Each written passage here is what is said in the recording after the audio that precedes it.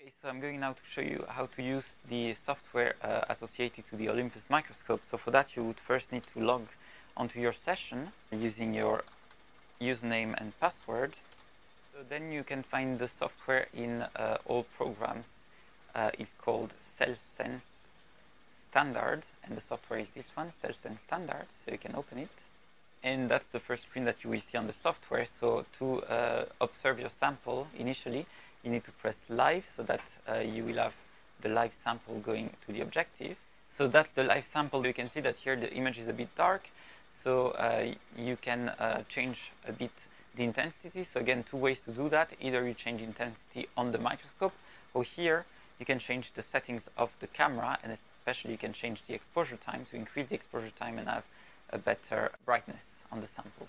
Then you need to choose which objective you're working with. So here we're working for the 4, but if you're working with another objective like the 20, you have to click and the scale bar will automatically change. And the exposure time is also a bit different. So let's go back now to the 10. And you will have so the scale bar on the image. Then you need to do a white balance to make sure that the background is the right color. So for that, you go to this, which is called the white balance. You click on that, and then you select an area that is not the sample, that is a background that you know should be white. And that makes the white balance, and then here you have the right color of the sample. And then you can capture the image by just pressing snapshot here. The image will be acquired. It will ask you again whether you're sure that the image was captured with the 10x objective, which is yes here, so you can press OK. The image is not saved for now, and you see there is a little asterisk, a star here. That means that the image is not saved, so you would have to save it. So you can right-click on image and save, or go to File, Save, or Save As. And then you just need to select where you want to save it, so which location you want to save it. And then you go back to live if you want to see again your image. And here it's moving as you move the sample. You can change the resolution, I guess, of the image or the snapshot for the movie or for the snapshot if you want to have a lower resolution. And that's it to acquire images. So if you want to acquire a live movie of your sample, you can tick here the box movie recording, and then by pressing movie here, it will start recording a movie until you stop the acquisition. So to stop, you just repress movie. These movies are usually very, very big files. So if you have a process that is much longer and not very fast, you may want to acquire multi-time images rather than movies. So for that, you need to go to the second tab here, which is called Process Manager. And here appears the second tab. And if you select the automatic process, there is a watch here. You click on that, and that will appear the settings of the time-lapse acquisition. So you can record, for example, here for half an hour, every 10 seconds, which means 186 images. And then when you press start, it will then acquire all these images automatically. So if we do a time-lapse acquisition, here at the bottom here, you will see the number of frames that have been acquired and the time remaining. So here we have, for example, 2 frames. You can stop it, and this file will be saved as a .vsi file, which can only be opened with this software. But now if you want to save all the images individually to open them with another program like ImageJ, you can go here, click on the tile view. So here you will see all your images. You can select them all, and then just File, Save As, and save them as image stack, single images, all the stacks on the same folder. These files, so the movies or the time-lapse sequences, are saved automatically in your picture folder. So if you want to save them somewhere else, well, you either save them as, or remember to move them from the picture to another specific folder. There are other type of processes that you can use. If you have, for example, a very thick sample, so you can't really find easily the focus of the sample because it has multiple plane that can be focused on, you can go to this manual process and choose the first one, Instant EFI. Let's go back here, live on the sample. If you do that, then you can change the focus gradually on the microscope, and the software will automatically collapse all the images at the different focal planes on a single 2D image. So it's not like a 3D stack, but it's just collapsing the 2D view at different focal planes. So if you start that, and if you change the focus slowly, this is going to be the final image that will be the collapsed image. This is the image, live image. You can see it now, it's blurry, so you're out of focus.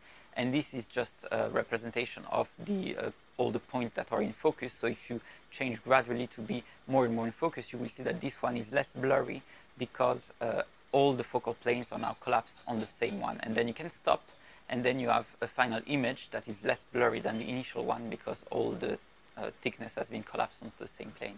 You can also acquire larger images with a high resolution by tiling multiple images on the same sample. So for example, here we can see we have a sample that continues below here the field of view. So to do that, you choose this one, and then you can start. It will acquire this first image. Of course, you would have to focus on the image. So it will acquire the first image, and then you can tell him, okay, I want the next image to be below. So then I can have the full sample. So you click on the arrow here below, and you will see that two images now appear. The top one is the one you just acquired.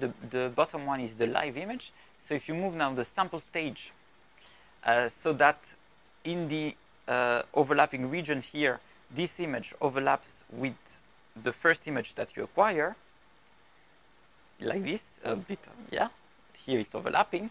Then you can either stop or continue if you want to go now on this side, because the sample goes on this side. So let's go on this side. Now you have this first image that has been overlapped, and then on this, again, intermediate region, you would try to overlap the two images, yes, and then you can stop. And then you can have the final image that has high resolution because you use this high magnification, but you have tiled all your images, so you can observe a bigger sample. Again, this will be saved as a .vsi file, so if you want to save it as a TIFF or PNG, you just go to Save As, and then you can select in the list which PNG or TIFF file you want to save. One thing is that when you save the images, so all the images that you've acquired or this VSI file, you can save them in different formats. It could be JPEG, it could be PNG, it could be TIFF. TIFF format is usually the best format because it will retain all the information of your file. But TIFF images may have a problem when you want to look at them using normal software, like just the Windows imaging software and not more advanced software like ImageJ, in the sense that they will appear the first time that you use the software and the first time you acquire the images, they will appear black, dark. That's because the images have 12 bits instead of 8, and so Windows doesn't really understand how to read the image. If you use more advanced program like ImageJ, it will open them correctly, but if you want to have just a quick look on the image on this Windows image program, you need to change the settings in which the image is saved. We generally don't need 12 bits on the image, we need only 8 bits. So for that, you need to go on the camera acquisition settings here, and that you only have to do that once when you open for the first time the software.